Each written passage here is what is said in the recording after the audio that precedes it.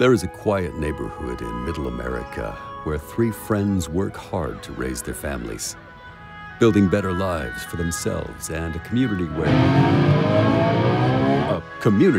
Check, testing, 1, 2, 3. Where middle-aged men can rock out and live their heavy metal dream.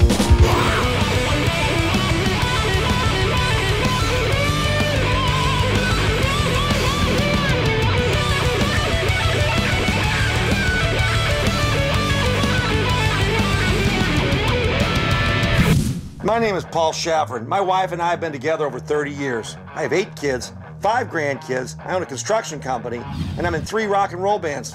My doctor tells me if I don't learn how to slow down, my heart could explode.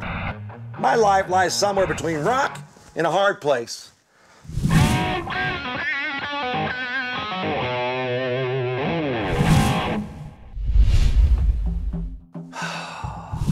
Drums are my meditation, my solace from the world. You might call me the godfather of the band these two knuckleheads play in. Life hasn't always been easy, especially since I lost my only son to a heroin overdose. Since then, I've been speaking publicly to help save lives. So if you ever think about doing heroin, I only have one thing to say. You better don't. My name is Keith Dickerson, and I pedal to stop pushing. I'm Brian Chappell, front man and family man. My wife, Lizard, is 4 years older than my oldest son and 16 years younger than me. I fight for the Constitution and my libertarian views, and I never hold back how I feel.